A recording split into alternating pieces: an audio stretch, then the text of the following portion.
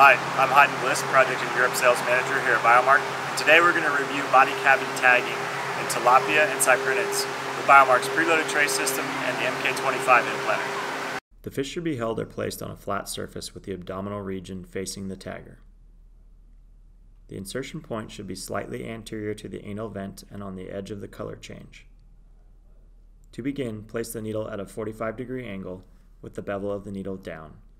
Work the needle between the scales. Move the needle parallel to the body of the fish. Insertion depth will vary greatly depending on the size of the fish, from 1 to 2 millimeters on juveniles and 1.5 to 2.5 centimeters on larger adults. It is important that the needle be inserted through the body cavity wall so that the tag is injected into the cavity and not subcutaneously.